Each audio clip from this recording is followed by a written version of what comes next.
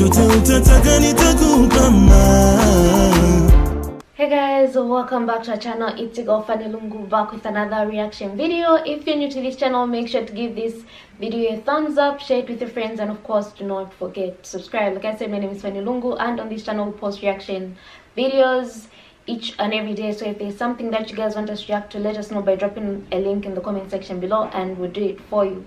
You can check out our second YouTube channel called Fanny&jessy 2.0 where we post weekly vlogs. You can hit there, subscribe, and enjoy the content. We've got a podcast called Diving In with Fanny and Jessy, and we have some amazing conversations which you guys don't want to miss.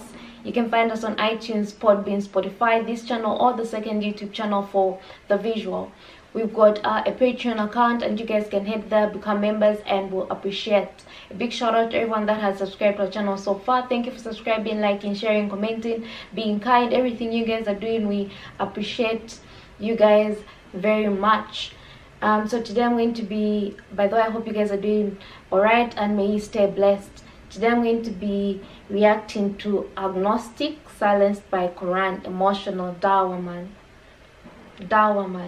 So without wasting time, let's get into the video. We stand firm, calling to Allah all the time. We let Him know, bang, bang, cause it's da'wah time.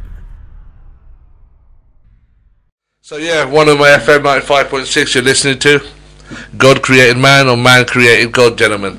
So let's go over to you, Julian. Right, Soggy, I'm in the red corner. I'm representing man created God. I'm coming off the back of a loss at the weekend, so I'm trying to. Oh. Yeah, unfortunately, my sorry MMA career continues to go downhill. But I'll try back to the debating. Maybe I'll have more luck in this one. Maybe I'll get the tap. But to clear a few things up, firstly, I'm no Richard Dawkins or Christopher Hitchens. I'm a friend to Muslims, a friend of Islam. I am a defender of Muslims in this country and worldwide. I'm not here to try and disprove anyone or convince anyone of anything. I'm just a secular, open-minded, agnostic person who believes that no one knows the truth about how we were created, and that's my opinion.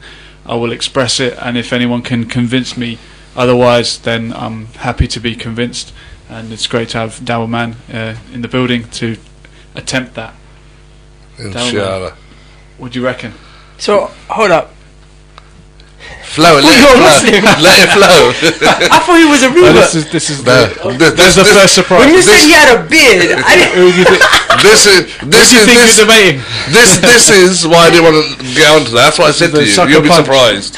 For those that are listening, right? I have a brother that looks like a Aki right next to me. MashaAllah, okay. So that was to throw you off guard. Okay, you know. okay. Alhamdulillah. Why do you not Muslim, man? You tell. Well, we're about to find out. That's what the next hour will be about. Okay, in that case, Alhamdulillah, wassalatu wassalam ala Rasulillah sallallahu alayhi wa sallam, amma ba'd. All praise and thanks is due to Allah subhanahu wa ta'ala, the Most High, and may peace and blessings be upon the Prophet Muhammad. To proceed. But with regards to the question about whether God exists, right? I mean, from my perspective, what I would humbly put forth is that to believe in God is the default position. Cause. So logically speaking, we can rationally just deduce that there had to have been a cause, a prime mover, as they say. Right? So if we can agree upon that, but do you agree that there has to have been some sort of a cause at the beginning? It's round one to Dawah Man, and if you want to help me out, it's 0118-966-0382. Yeah, like I said, that's a very sound theory, and I don't have a better one. So as a scientist, I would say I'll go with that until someone. I'm scientific. Trying to look clever and all that. Trying to make out understand. You're doing what's a great going job. on here. Thank you. I respect you for your integrity, man. Thank you, and you too. Thank you. You too.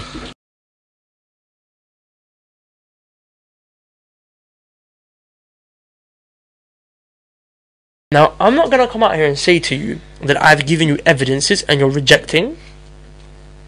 and you're going to end up in hellfire. Because the reality is that I actually think you're a good guy, right? I don't see evil in your character. I don't see evil in your conduct. Obviously, Allah knows what's in the heart. So the only if I don't and my job is not to convince, but if I don't convey the message to you properly, the only thing that I'm gonna go home and do is think to myself, I did not do a good job in conveying the message. Do you see what I'm saying? Because I can't tell you who's gonna go to hell and who's not. That's God's job. Do you see what I'm saying? But what I can tell you is be fearful of your own situation, right? Because only you know how real you're being.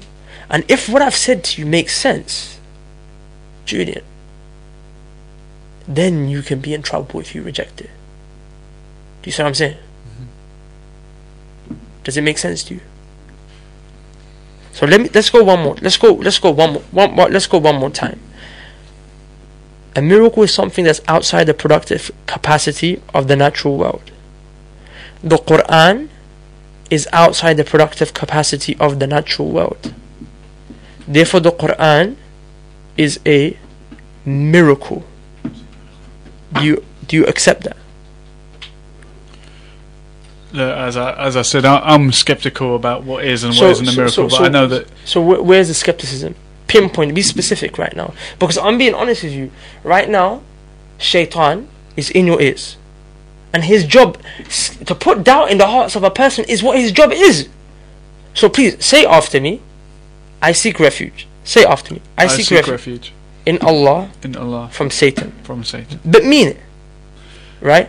Now tell me, what is the doubt?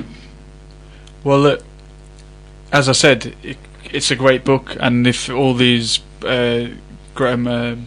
rhetorical devices are in there, I have to accept that from you. But that's not proof from me. It could be the best book ever written, but one book has to be the best book. But if we're not talking about best book, we're talking about a miracle. Forget it being from God right now. I'm just asking you, do you accept the Qur'an as a miracle? I accept there may be unexplained naturalistically, there, but you appreciate that it cannot be explained naturally. Mm-hmm. That's a miracle. You've just defined a miracle in a different way. Mm-hmm. So we're on the same. Do you accept the Qur'an as a miracle? By your definition, yes. But it's your definition as well. Mm-hmm. You just said that the Qur'an, if yes, you accept that it cannot be explained, right? Mm-hmm. But that's a miracle. Sure. Right? Mm-hmm. So if you can't explain it naturalistically, that means human beings who are natural, it could not have been written from any human being. Well, I can't explain it naturalistically, but that doesn't mean that there isn't an explanation. But the only explanation would be for another human being to create something like it. That's why the verse says, if you're in doubt, create something like it. So that would be the explanation. In 1,000 years, maybe someone will. Okay, but you know why it can never happen? Why? See, this is the beauty of it did, you would. You know why it can't ever happen? I know it can't anyway, because it's like saying this, right? You don't, because if we're gonna be, that respectfully absurd about it, then I can come and say silly things like, I believe I'm really a rhinoceros that came from Pluto and I flew here on a milk carton. Do you see what I'm saying? 1,430 years, people have been actively trying. I'm telling you that the blueprint is there. You have the blueprint and you have the tools, that you cannot bring it together. 1,430 years ago they couldn't. How are you going to do it today? But let me show you how it can never happen anyway, how the challenge is sealed. See, when you look at the Arabic language has declined. It reached its peak 1,434 years ago. Since then, the Arabic language has become impure. It has taken from other languages and whatnot. And those who were the masters of the language, they tried it. Those who were the best. You will never have the best in classical language because they're dead now. They were the best place to challenge the Qur'an, and they're no longer alive. We have their challenges present with us today. For example, Musaylama Kadhab, right? Oh, elephant. Oh, elephant. What is the elephant? The point is here that no one has been able to challenge it, and because of the fact that the language has it's become impure, they will not be able to anyway. So all that's going to happen over the next 1,000 years is that the language of Arabic is going to evolve and change even more. So the challenge is sealed, man. That in itself is miraculous. Come on, man. Well, it's also convenient. Well, that's Allah, isn't it? He's making it easy for you. You say it's convenient. He's giving you no room to doubt. Do this for me. Let me be honest with you, right? Like, honestly, forget the people listening, right? Am I allowed to do that? Okay, good. Like, on a man-to-man level, do you really want to know the truth? Are you sure? I'd love to know. But if it hits you in your face, are you willing to accept it? If I right? So it's not just like it's proven to me. Okay, so it's not like it's just an academic game or something like that. You genuinely want to know. You seem like a genuine guy. Do you genuinely want to know? Oh, alhamdulillah, no. Now I want to try something with you. Is that an English copy of the Qur'an? Could you bring it to me, please? You sure you're not a master of the Arabic language or something like that? No, This guy's full of tricks. MashaAllah. This is not the Qur'an. This is what a man thinks about what the Qur'an means. Right? Nonetheless, it's the best that we can make do with. You have to be sincere here, Julian. And if you're not sincere, fine. Maybe, I'll look like a fool. But you have to answer to God. I want you to sincerely ask the question. If this is really your book, say if you are really up there, well, we already established that there has to be a divine creator. But if this is really your message, the one who created me, if this is really your speech, give me a sign from here. Ask the question now. Then, or ask whatever question that you want right now. But mean it. And open this up to any page. Any page. And read out loud. I got this from you. This is not a magic trick, by the way. From your room, no magnets, yeah? So ask the question, but sincerely ask if you want to know. And then open it to any page and see what happens. Well, what you want to go through this live as such? I mean, I would. It's very hard to be genuine at such a time. But for example, a random question or what? You say you doubt this. So ask for a sign. Ask, and by the way, remember the signs of God are subtle. You're not going to see lightning come out of the sky, right? This is God's speech or translation of His speech. If you're sincere, Allah says in the Qur'an that guidance is the one thing He never rejects. So I refuse to believe that you sincerely ask to be guided and God will not guide you. Do you see what I'm saying? So ask to be guided. Ask whatever question you want and open it to whatever page. Okay. But mean it. What is my purpose in life? Happy with that? Go for it. Alright. So why have you created me? Why have you created me? And we happen to be in Al-Furqan. Allahu Akbar. Are you serious? Yeah. Are you serious? You open it to what chapter? Al-Furqan. Do you know this chapter? No. Read. You're gonna read? Would you like to read? No, You go for it. No, please read. read. Okay, right. What? Any number? Okay, we'll go from 46. Then we hold it in hand for a brief grasp, and it is He who has made the night for you as clothing, and asleep means for rest, and has made the day a resurrection. And it is He who sends the winds as good tidings before His mercy, and we send down from the sky pure water. Keep reading, man. Okay. That we may bring to life thereby a dead land and give it as drink to those we created of numerous livestock and men. And we have certainly distributed it among them that they might be reminded. But most of the people refuse except disbelief. And if we had willed, we could have sent into every city a warner. So do not obey the disbelievers and strive against them with it. A great striving.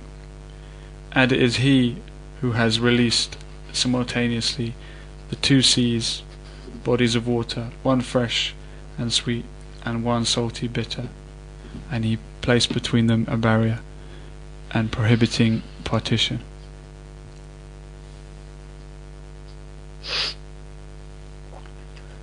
Yeah.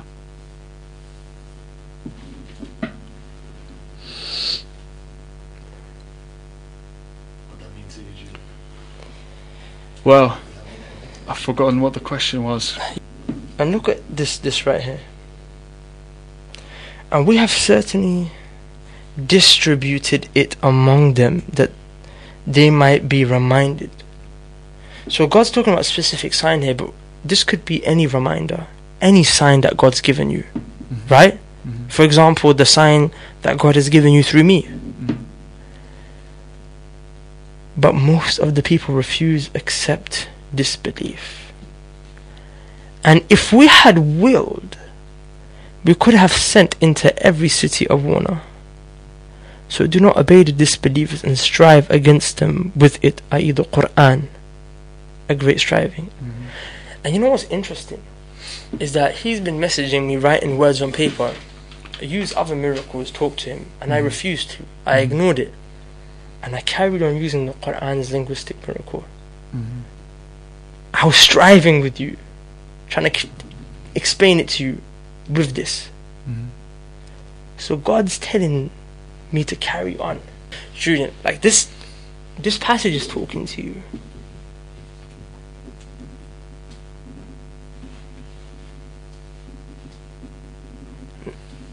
Now before you just brush it away,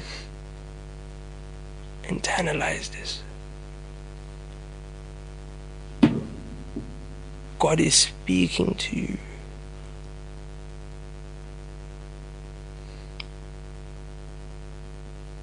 This is the word of God. You accept. Look, Yeah. I've thought about it for a long time, and I'm sure I will continue thinking about it. This has not been a waste of your time, and this has not been just the usual routine. I appreciate your sentiment, and you've given me food for thought, and I will take it away with me. And I believe you're a sincere man, which is why I feel comfortable stopping there. Thank you. And I sincerely ask God to guide you, because on the day of judgment, I do not want to be a witness against you. I want to be a witness for you. Thank you, man. Thank you.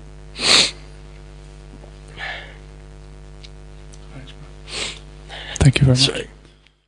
Assalamu alaikum wa rahmatullah, brothers and sisters. How are you guys doing? I just wanted to quickly take this opportunity to invite each and every single one of you to our first ever live event, The Gathering, a Night with the Dawah Men. It's going to be next week, Wednesday, 3rd of September, 7 to 10 p.m. at the Waterloo in East London. This is going to be an epic night. We're going to be going through our journey in hopes that you'll be able to become inspired, just like we once were, to start your own superhero da'wah journey. We'll see each and every single one of you there. Please make sure you sign up at the link below before spaces run out, because they're running out. We want to make sure that we see all of you there. Peace. This was a quite interesting video, and the good part is, I guess, the person is willing to listen to what other people have to say. They don't judge, they just welcome whatever comes from other people, and they respect other people's opinion, and other people respect him as well. So if there's something like this that you guys want us to react to, let us know by dropping a link in the comment section below, and we'll be more than glad to do it. Make sure to give this video a thumbs up, share it with your friends, and of course do not forget to subscribe, and I'll see you in my next reaction video.